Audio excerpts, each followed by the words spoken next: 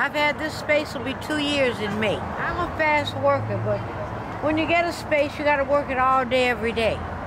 Otherwise, nothing's going to happen, you know. And you can't look for someone else to work your space. You got to know, when I work hard, that means the people come work hard. Yeah, I'm opening up a kitchen, Miss Gloria's Kitchen. I'll be selling from the soil to the soul. Collard greens, cornbread, field peas, cornbread, macaroni and cheese, oxtail. I'm going to make you eat good, feel good, and look good. Yeah, I have classes. I have a tour called Going Green with Collard Greens. And you come out and have collard greens and cornbread and wine.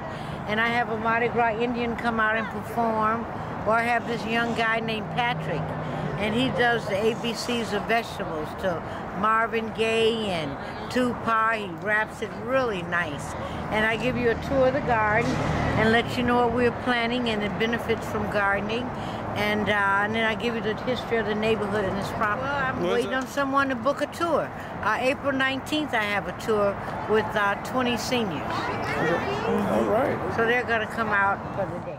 You can easily contact me by looking up Gloria's Treme Garden. And my number is 773-822-3495. That's Miss Gloria's Garden. Gloria's? Treme Garden. Okay, got it. So, you know, they had a series called Treme. So this is the oldest black neighborhood in the U.S., in the United States, is Treme. So that makes it really nice. So I really like being out here.